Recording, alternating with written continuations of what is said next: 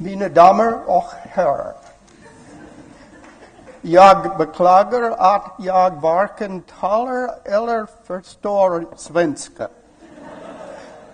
Så jag ber ursäkta mig när jag fortsätter min föreläsning på engelska.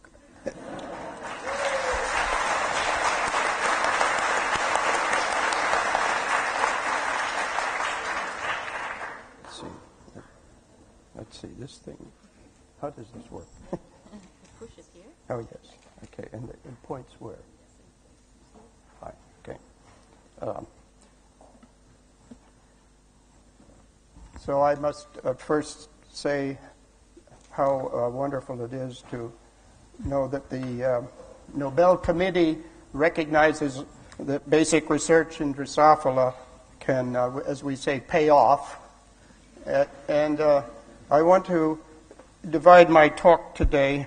Oh, I also want to say how nice it is that it allows me to bring my family here again to Sweden. At least my wife and I have been here several times. And we're going to Uppsala, and we're going to spend 2 days in Umeå with the Rasmussens and their family. So my talk today will be in 3 parts. The title was First 50 Years of the Bithorax Complex. So the first part of the talk will be the first 40 years. Then I will show a video of a movie we've made over the years with many parts.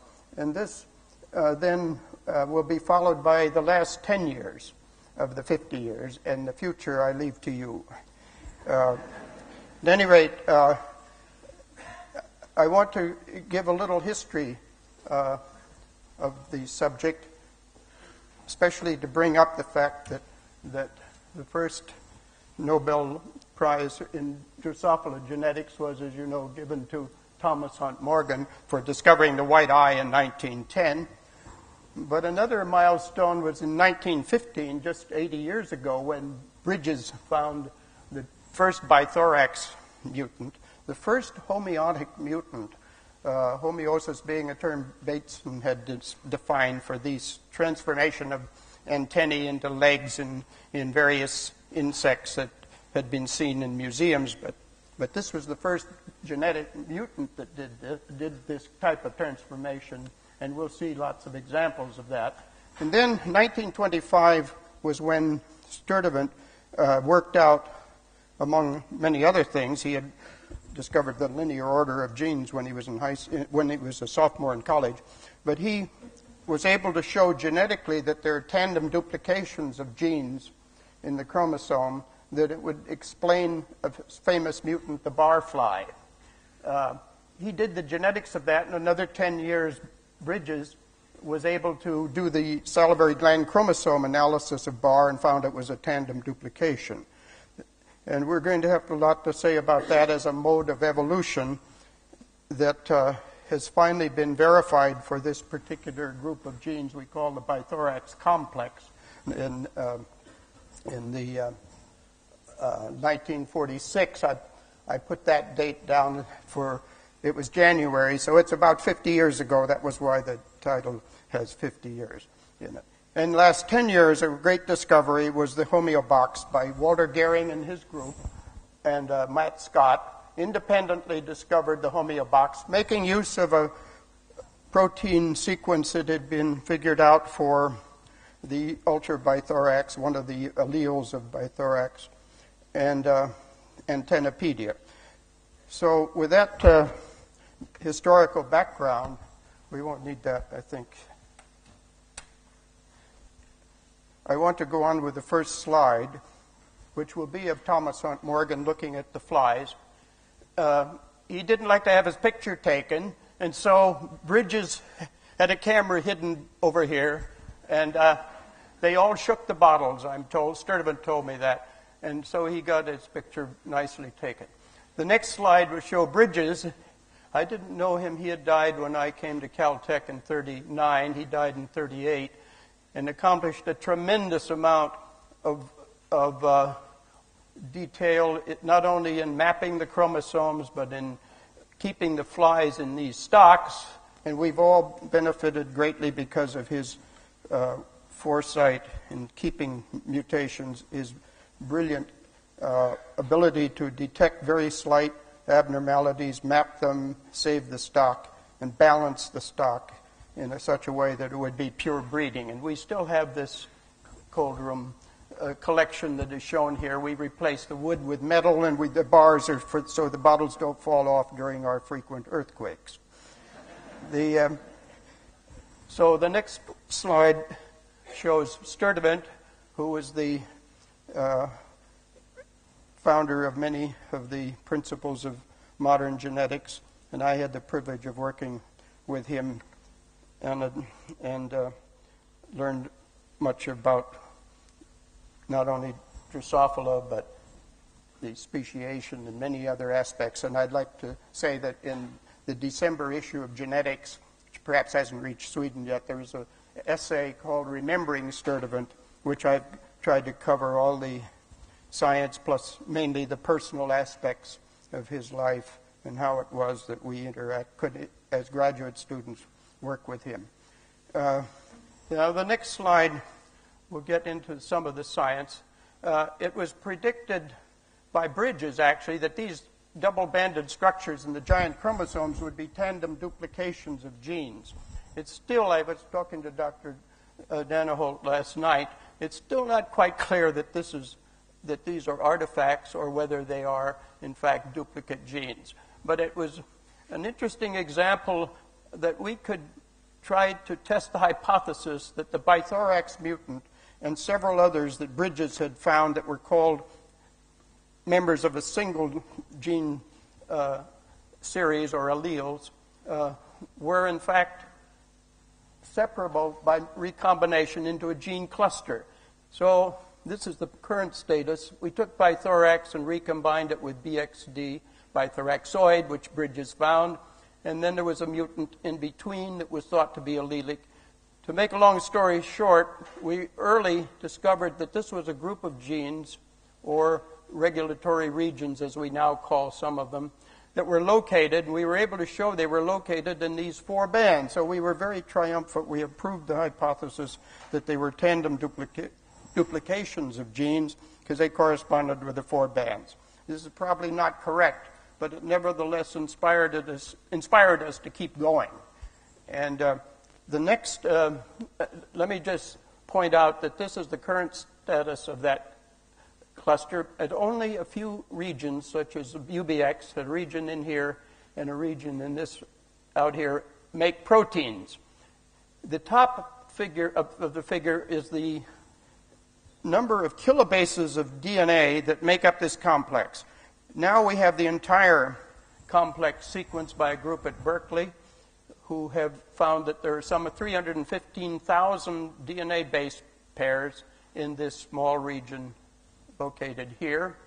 That group of DNA bases is responsible for all of those mutational effects. The lower line are so-called loss-of-function mutants, many of which I show in the video. The upper one are dominant gain-of-function mutants, which are quite remarkable and are widely used now in mammals as a way of studying some of the genes that we're talking about in mammals, because the loss-of-function mutations in mammals are more difficult to follow because we have a redundancy of a 4-fold repetition of this set of genes in our chromosomes. The next slide will show the current status now of the... this is just an introduction to point out that not only does the fly have a nice set of segments that are linearly arranged, T1, 2, 3 are the thoracic, and these 8 abdominal segments ventrally shown have a corresponding set of cuticular structures in the larva, and we'll see that in the video carried further. The next slide will show the actual appearance of these animals. This was really a breakthrough when we found out you didn't have to section these animals to learn something about the embryology, because just about the time the egg is ready to hatch, you can see all this detail that would be present in the first instar larva or even the late embryo. So they have special abdominal cetal belts to crawl on and so on. The important thing about this slide is this would be a wild-type embryo at the just before hatching, and this would be one in which we were able to delete all of the genes. When that happens, it's not evident from this figure because the thoracic segments here have virtually no setae developed, so it looks bare throughout the animal. But in a remarkable mutant called polycomb, which my wife found many years ago, that mutation has all of the segments converted into the 8th abdominal. And the interpretation now is that that mutant plus a family of such mutants that now is known to exist is capable of turning all of the genes on of the bithorax cluster that you just saw, probably in all of the segments. And in this case, none of the genes are on in any of the segments. The next slide will bring, I think, us up to the current status of the map of the bithorax complex, as we call it, in terms of its function along the axis of the fly. And there's a principle we call the collinear effect, in which the bithorax mutants begin working here, and there's a series of them, and they actually continually turn on in an order coincident with the order of the segment, so that this BXD and PBX turn on in the posterior part of the segment. This turns on in the anterior part. And then there are some abdominal genes. There are two groups. One we call the abdominal A domain here, and this is called the abdominal B domain. And you'll notice that these are the protein coding regions. The astonishing thing is that there is only about 2%, a little less than 2% of this immense piece of 315,000 bases that are actually coding for protein. The black bars then are the coding parts, and these are the introns. All of the rest is concerned with regulatory regions, which we call in this case infra-abdominal, because these represent loss of function mutations that we have that bring about those effects. So we will move on now to the next slide, and we're ready for the video. Sorry. Can we turn the video on now? Life cycle starts with 2 eggs mounted and photographed in mineral oil. The egg develops into a first instar larva in about 1 day at room temperature. Actually, the egg on the left has a first instar larva struggling to emerge. About 5 days later, we see a mature third instar larva. Notice the black jaw hooks used to burrow into the food and the posterior spiracle used for breathing.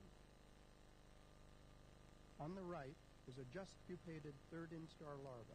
In the pupa on the left and in those in the next sequence, adult tissues gradually replace larval tissues until eyes and wing pads become clearly visible. 9 days after egg hatching, the adult emerges from the pupa case, and in less than an hour the wings have expanded as in this adult male. Note legs on the first, second, and third segments of the thorax, with the sex comb on the first leg. Dorsally, only the second segment is well developed, the first and third being all but absent except for tiny halteres, which replace the second pair of wings of other winged insects. Note the 6 abdominal segments, the last 2 being solid black in the male. In this adult female, the 5th and 6th abdominal segments lack the solid black pigmentation we saw in the male. As this sequence ends, life cycle starts over again. We will see first a largely undifferentiated worm-like stage, which will acquire a head segment and finally tiny setae on all of the abdominal segments, which will result in the annelid, such as the earthworm. Next, antennae and tiny pseudolegs produce the onychophorans, animals that may be the missing link between annelids and arthropods. True legs then formed on most of the body segments, including the head, produce the trilobites, whose only living fossil is the horseshoe crab.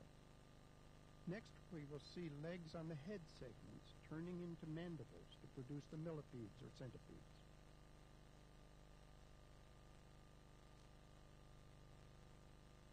Legs gradually disappeared from the abdominal segments, leaving a hypothetical 8-legged ancestor, and finally a 6-legged insect, such as the Physaneurin, or silverfish.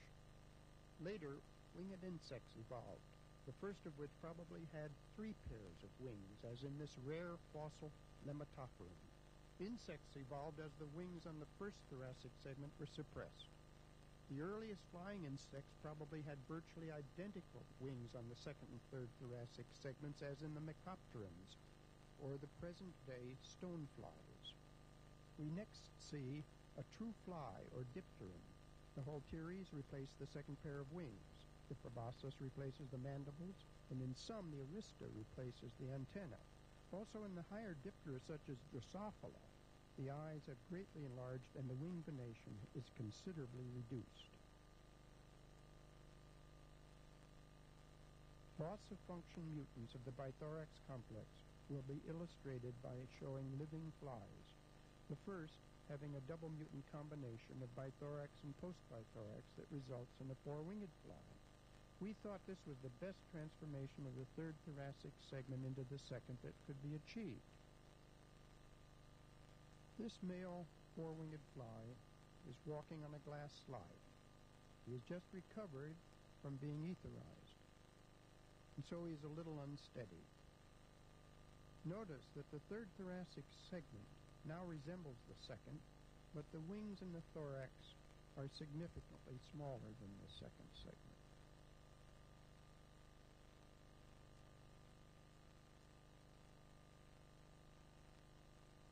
We then discovered that we could make a much improved 4-winged fly by adding the anterobithorax mutant to the double mutant combination. Notice that this 4-winged female now has the third thoracic segment transformed into a virtually exact replica of the second. Note especially the identity of the wing vein patterns and also of the hair and bristle patterns of the 2 thoraxes. The female falls off the edge of the glass slide and lands upside down. We see again how similar are the wing veins between the 2 segments. Here is a male 4-winged fly that has the same triple mutant genotype as the female we just saw. This genotype is remarkably constant in its expression, even though it represents only a partial loss of function of the ultrabithorax domain of the bithorax complex. The widespread belief that all homeotic mutants are highly variable in their expression is simply incorrect. The next mutant is bithoraxoid, which has the first abdominal segment partially transformed into a thoracic segment. This fly has been glued to a glass slide. Notice how the 4th pair of legs is capable of moving. In some animals that have only 1 dose of the bithoraxoid mutant, as in this laterally mounted female, a partially wing-like abdominal halter arises on the first abdominal segment. The first gain-of-function mutant found in the bithorax complex was contrabithorax. It is a dominant X-ray-induced mutation which results in the second thoracic segment transforming toward the third. Just the opposite of the loss-of-function mutants that we have just seen. Notice how Halteres replace the second pair of wings in this male that is homozygous for the contrabithorax mutant. This will become clearer at a higher magnification where the Halteres of the second thoracic segment approach those of the third, and the thorax proper begins to be greatly reduced. Notice this is especially true of the left side of this contrabithorax male. The next gain-of-function mutant is hyperabdominal, in which T3 transforms to A2. The result is a 4-legged fly. This hyperabdominal mutation has been shown by others to involve a single base pair change in a binding site for the hunchback protein, a trans-repressor of one of the genes of the complex. The expression is highly variable, so that only a few animals have 4 legs and no halteres, as in this fly, in which the wings have been cut off. At the higher magnification, it is evident that there are no halteres as well as no T3 legs. Miscadastral pigmentation is the third gain-of-function mutant in which A4 transforms toward A5. The MCP male is the middle fly. Note that A4 as well as A5 and A6 is solidly pigmented black. On the left is a wild-type male with the typical black pigmentation of A5 and A6. We will not discuss the male on the right, except to say that it is a double mutant composed of MCP and another gain-of-function mutant, superabdominal, that was induced with X-rays on an MCP chromosome. A3 is also now black, as are A4, A5, and A6. By late effects, we mean the adult phenotypes. We start by showing a diagram of the wild-type adult male. This is followed by an interpretation of how the mutants produce the various phenotypes, starting with the loss-of-function type of mutant. Again, we see the four-winged fly genotype that involves a partial loss of function of three regulatory regions, ABX, BX, and PBX.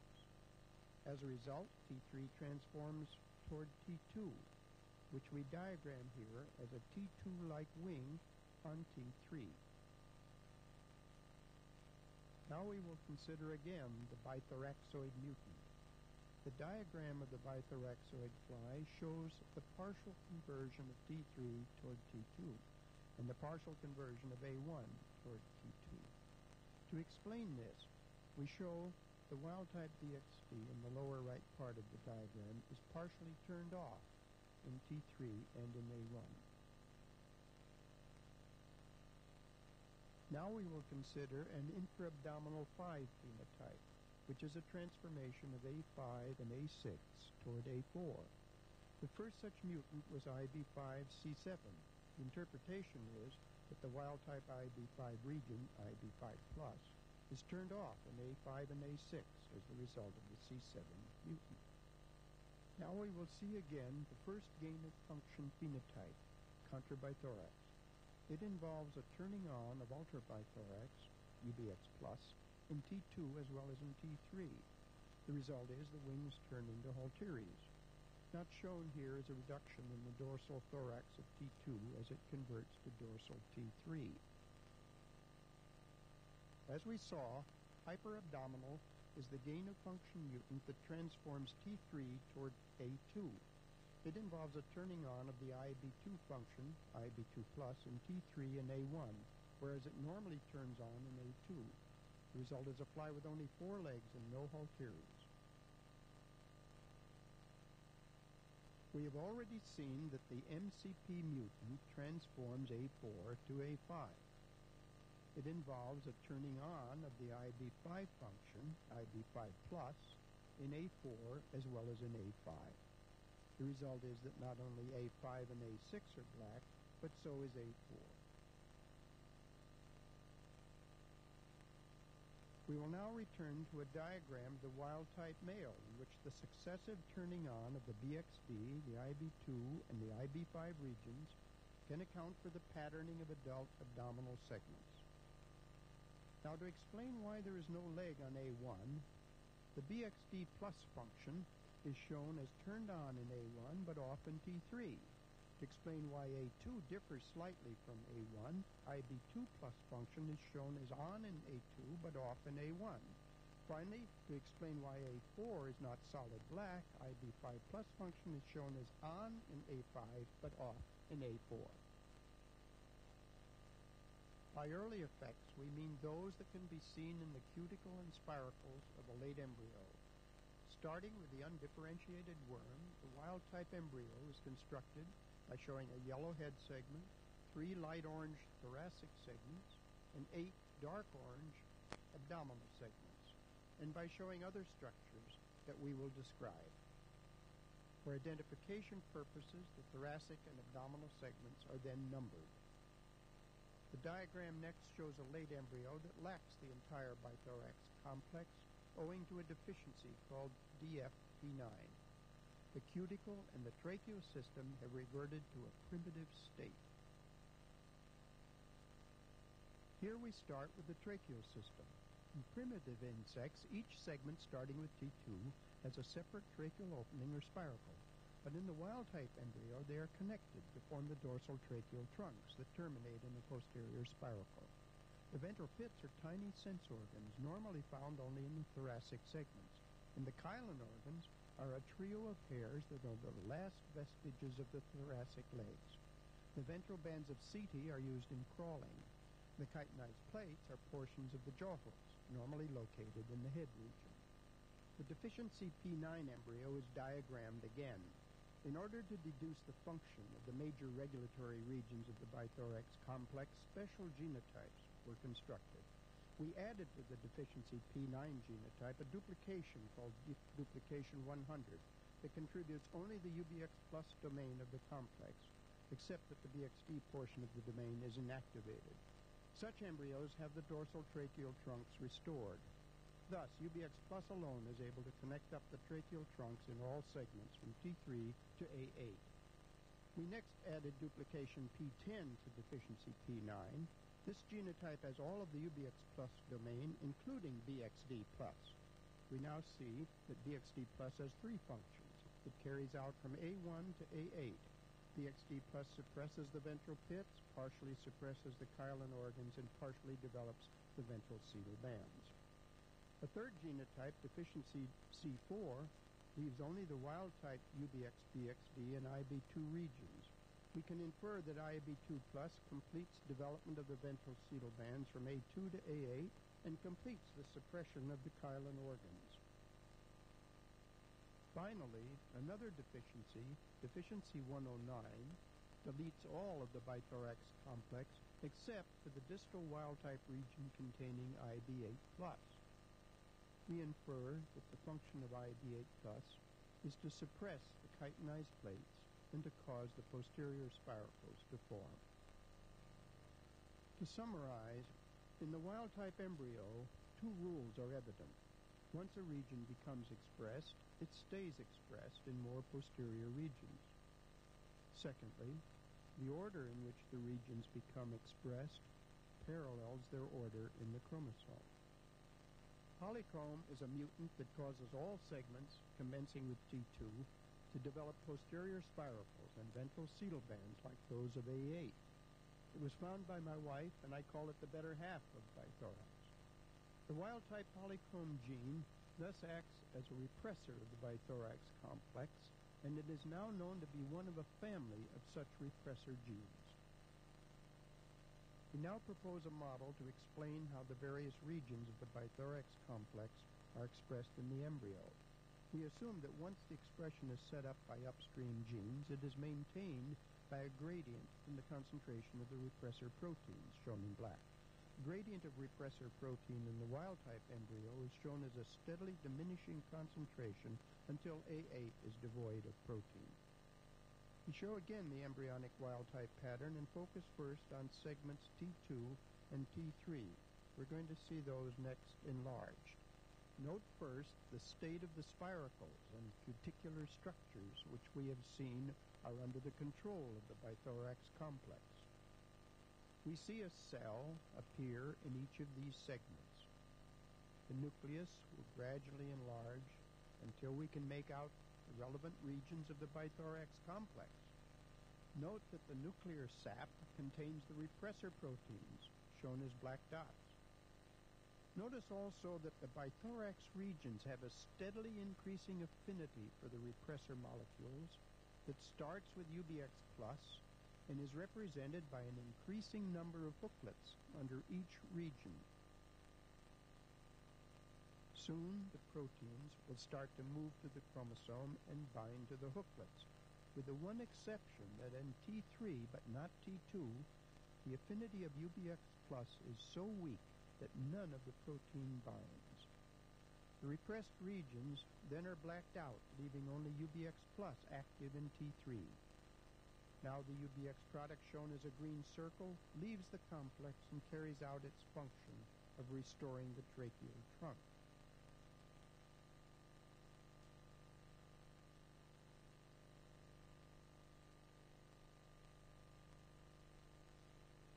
We proceed now to segments T3 and A1.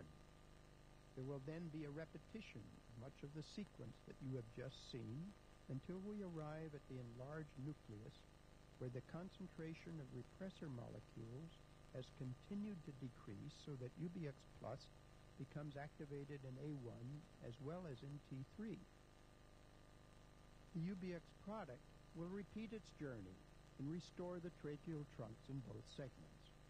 Actually, the UBX product is known to be a homeodomain protein that therefore returns to the nucleus and binds to other genes, one or more of which are expected to carry out the actual restoration of the tracheal trunks.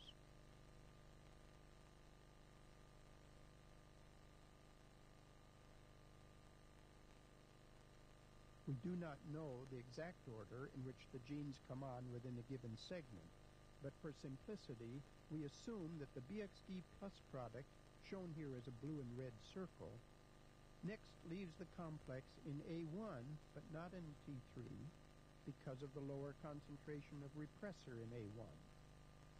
It first puts a partially developed ventral cedal band on A1, followed by a partial suppression of the chyline organs, and a complete suppression of the ventral pits. We proceed now to segments A1 and A2. Again, there will be a repetition of the sequence just seen, until we arrive at the enlarged nucleus. The concentration of repressor molecules has continued to decrease, so that BXD plus as well as UBX plus becomes activated in A2 as well as in A1. The UBX plus product is shown as having already completed the restoration of the tracheal trunks in both segments. The BXD plus function is then repeated in A2 and of course in A1 as well.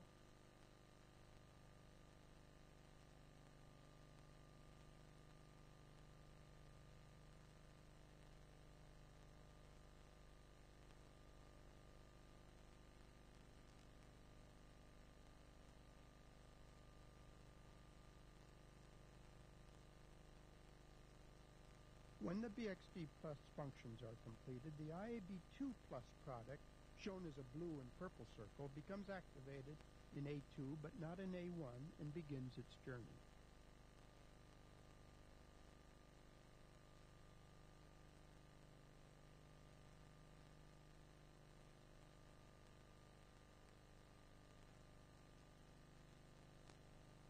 Next, we consider A2 and A8. Omitting the segments in between, since in the embryo the differences between them and A2 are very slight. As the enlarged nucleus appears, it is evident that the concentration of repressor molecules has continued to decrease and effectively become zero in A8.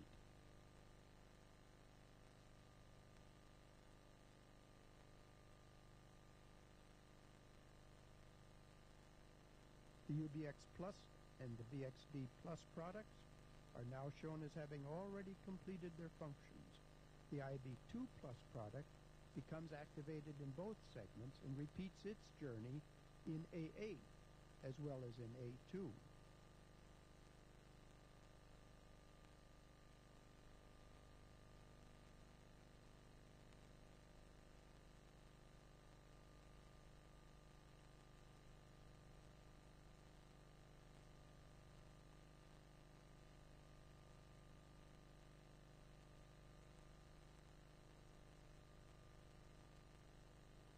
Finally, the IAB8 plus product, shown as a brown and yellow circle, becomes activated in A8 and begins its journey, first forming the pair of posterior spiracles. Finally, it suppresses the chitinized plates completely.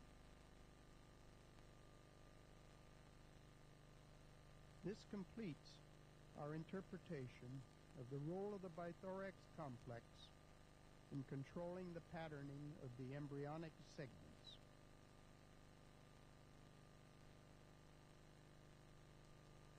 Here's the wild-type embryo again.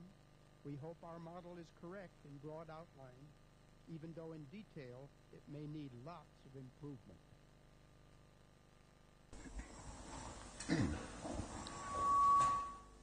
we could have the next slide, please. This slide will help me introduce the next two speakers who will be telling you about how we get down to the stage I've been talking about. They've been working on the genes that control the polarity of the egg and setting up the basic segmentation pattern and so on. Down here I want to point out, again, the principle that we said was collinearity. In this case, the protein of the other half of the homeotic complex, the antennapedia complex, is shown as turning on in T2 and somewhat diminishing in the other segments.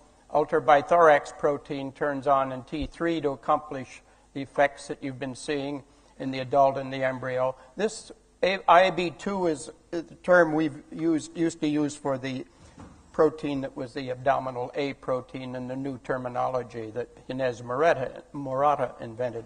The next slide will show Welcome Bender, who has been a collaborator for a long time with us, and it's a very precise patterning of the cuticular organs that you have been seeing.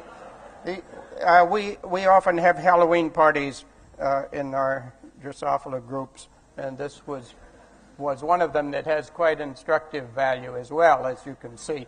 The next slide shows, to introduce a remarkable demonstration by Welcome Bender of the principle of collinearity of the UBX protein, which is being stained here with an antibody, and it stains blue in this particular case. It doesn't agree with our animation colors, but it's hard to make colors that agree with those. At any rate, this antibody shows that up in the front end of the animal, which is this end of the embryo, he cuts the embryo down the middle and splays it out in this fashion. So this would be the left and the right half. And these are the various segments starting with the T3. And you notice the protein continues to stay on in certain cells. The brown is the ABDA protein, or what I've called IAB2 gene product, and that is absent and up in the T3 area, but begins to turn on in A1 and A2. I won't go into the fact that the segments are really parasegments in the terminology of Peter Lawrence. We don't need that specifically for this demonstration here, and it's difficult to define the front. This would be the frontal boundary of each of these in parasegments. Now, the next slide will show the continuation of that so-called collinearity rule for additional proteins. Here would be the ABDA protein, and I bring this part in. ABDB proteins are ones being studied extensively by Dr. Sue Selnicker in our lab, and she's found that there are two forms of the protein, and they also are collinear in their production. We don't have antibodies that would allow us to study all of those simultaneously, unfortunately, but we believe that once on, they tend to stay on. That there may be exceptions to that in several cases, including the antennapedia complex as well. Now, I want to mention one more mutant that we couldn't, next slide, please. We couldn't show this very well in the film. The more recent films that were being produced for television are no good for this kind of purpose, and they stopped making the film that gave us our best pictures many years ago. This is an amazing mutation. This is a normal male over here. There's a sex chromosome there. This is a mutation that causes the ABDB protein to be generated in the males as if it were being generated in the abdomen. And what has happened here is a new kind of mutation in which a regulatory region for genes that are producing the muscle attachment points, and they are these points in the fly, has been coupled by a little inversion with the ABDB protein region, and this amazing mutation has, as a result, a regulatory region of another gene driving the expression of this protein in this peculiar place. But the remarkable thing is it produces a sexually dimorphic transformation of the thoraces of this fly. We published this work in the Genes in Development, but I stress it merely as an example of a new understanding that comes out of the realization that in addition to protein coding regions, there are these immense regions that regulate where and when the proteins are going to be made. And the next development would be the discovery of the homeobox. If we could go on now to the discoverers. Next slide. Oh, let me just say the interpretation. Sorry, if you back up, go ahead once. I meant to give the interpretation of this. Could we have the next slide? Yes. Now, the interpretation is that that protein is being turned on, the ABDB protein is being turned on. In this case, this is the wing disc that has the thoracic part, and there's a one-to-one correspondence between those pigmented black areas and the actual muscle attachment points for the muscles of the wing. The next slide should show you the one after that. Will show you the co-discoverers of the homeobox, Walter Gehring and his group with Bill McGinnis and several other authors, all collaborated to discover this remarkable sequence that's common to all of the homeobox, all of the genes of the bithorax complex and antennapedia complex, 180 base pairs coding for 60 amino acids, that a region of the protein that binds to DNA. And this is Matt Scott, now at Stanford University. Gehring is, of course, at Basel. And this is the discovery that has opened up our analysis of the fruit fly into all organisms, commencing, as we saw and heard in Ascona, from the lowest coral to the highest vertebrate, if you want to call human beings the highest vertebrate. So the cluster then, let's just summarize the next slide. The bithorax cluster of the fly is shown here. It's shown opposite because it's shown in the direction in which it's transcribed. So this would be the rear end of the fly and the head end up here. In Drosophila, the complex is broken between these, which really set us back many, many years. But in vertebrates, starting with the fish, there is a continuous sequence of these so that the complex, for some reason, is so necessary that it be in this order, that it is not broken up, we estimate, except in Drosophila, in 500 million years. It's estimated to be over 500 million years old, this complex. I put down here a hemoglobin gene cluster, which obeys somewhat the same rules of collinearity in the sense that you start with embryonic, fetal, and adult hemoglobins. But that's a relatively recent cluster. These are extremely ancient, possibly the most ancient set of genes known, although I think it's possible that some of the olfactory gene clusters, if they should turn out to be linked like this, might antedate even this. But I like to think this is the oldest gene cluster we have. The next slide shows the mouse and the Drosophila compared. These are studies where you can use the RNA or in some case protein to show the boundaries. It doesn't show that there is probably continuous expression all the way back of these. That's difficult to show, and it's not always the case. But there is a remarkable parallel between the mouse and the fly in having the same type of homeobox-containing protein genes, and the correlation for collinear expression along the body axis. And what is not shown here is that there are 4 sets of these. There are 4 different chromosomes. And that duplication, a 4-fold duplication, makes it extremely difficult to analyze the complexes. As you know, Mario Capecchi is doing remarkable work with the mouse by deleting these genes. But in general, it's better to have a gain-of-function mutant to see an effect when there's so much redundancy. And that's one of the prime ways of studying these genes. The next slide will show our particular group. This is David Mattog, who's doing the computer analysis of the sequence. Dr. Sue Selniker is doing the genetics, the molecular genetics of this complex. And we have one of our research assistants helping with both the molecular and the computing analysis, John Knopfels. And this faded figure here is evidently the person standing here. So I just wanted to try to summarize by saying that we started this basic research 50 years ago, and we were concerned with how do new genes arise from old genes. We were not considering how development occurs. We thought it was impossible to study development at that time. Don Poulsen had just sectioned Drosophila eggs of the Notch mutant, and it seemed hopeless. But there was a big breakthrough when we finally found that you could look at the cuticle and begin to see the effects of our mutants. And so the more we studied that gene cluster, the more interesting it became from a developmental standpoint. And then, as I said, about 10 or 11 years ago, the discovery of the homeobox shows that this is an ancient set of genes that is estimated, as I said, to be over 500 million years old. And it is clearly one that is, could we have the lights, please?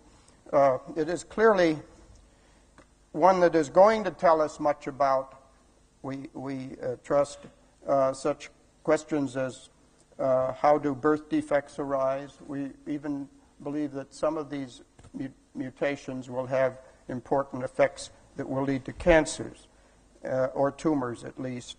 And so we've had our work recognized then that you can study how new genes arise, and you just suddenly discover that you have learned something about how not only flies but human beings develop, how these genes control them. And in turn, you find out that you have a new probe by which you can study, using these homeobox genes, the evolution of all organisms, all animal organisms, starting, as I said, at Ascona, we heard from the corals on up. So that is where we are present, and in the future we hope that other young people will continue where we left off.